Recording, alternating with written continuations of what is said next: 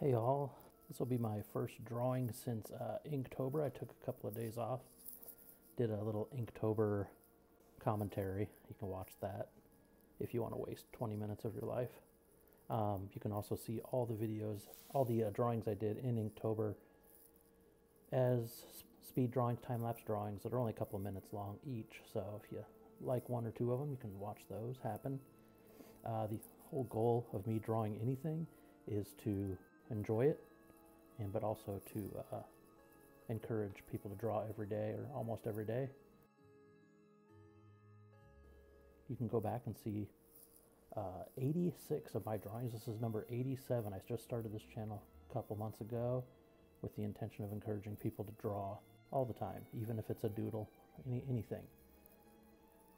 So this one kind of came about because the body of Halloween was not even cold yet when people are talking about, hey, am I allowed to put up Christmas decorations, or you know, can I listen to Christmas music? And I'm like, hey, take it easy, it's still fall.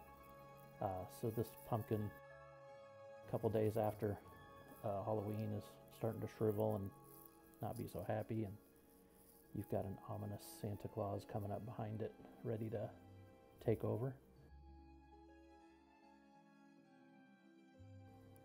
Started with white so that I could lay colors on top of it. You know, it seems to work. It comes from a screen print background. You'd put a white underlay. That's what I used to do for a living a long time ago, and you'd put down your white underlay and set your colors on top of it. So I kind of tried that out to see how it would work, and I like it. I did it on my last drawing too, of the sliced unicorn. You can get some highlighted colors that way.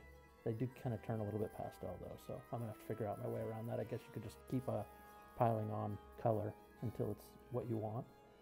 And didn't do much with white on top of that, just a little bit. This didn't turn out as ominous as I would have liked. I think I probably would have needed to add some dark background behind Santa Claus, so that it looked like the pumpkin was maybe the light source and more shadow underneath them. But you know, I don't like to spend a whole lot of time on these because I'm an impatient artist, and so, you know, I want to draw for maybe 20 minutes or a half hour. And you know, the line, "He's right behind me, isn't he?" has been used a lot, but it's kind of funny. So that was the goal here. Just came in with some detail to darken up the shadows a little bit and called it done. But it's never finished. I could have worked on this for 1,000 more years, just like most of you artists. It's hard to just stop, and we tend to overwork things. So, but mistakes were made, but I think it gets the point across, and hopefully it encourages you to draw every day. And settle down about Christmas, it'll come. Have a great day. Don't forget to like and subscribe and comment to support my channel.